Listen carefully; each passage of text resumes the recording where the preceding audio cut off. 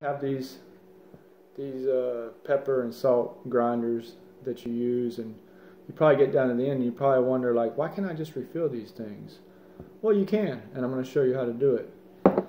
Now, use a hand towel or something. You don't want to hurt your hands. I'm going to use my favorite one.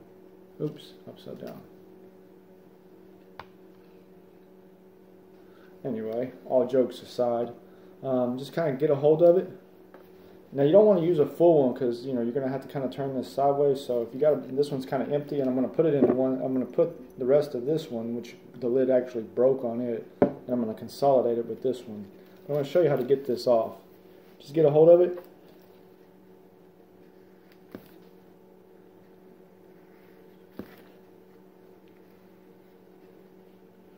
Well, it's a little harder than you think.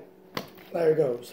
You just kind of got to twist and pull, and then you just pull it right off, and then you can just kind of take what you got here, consolidate it, get rid of this one, kind of put that back on there,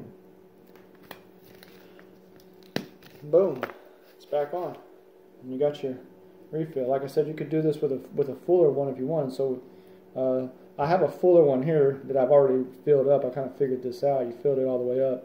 You might want to do it over a bowl or something, or a plate, because it'll fall out. But if it's an empty one like this, you shouldn't have any problems. But there you go. That's how you refill them. If you want to consolidate some, or reuse your buy the refiller and just put it back in there. So there you go. Y'all have a good day.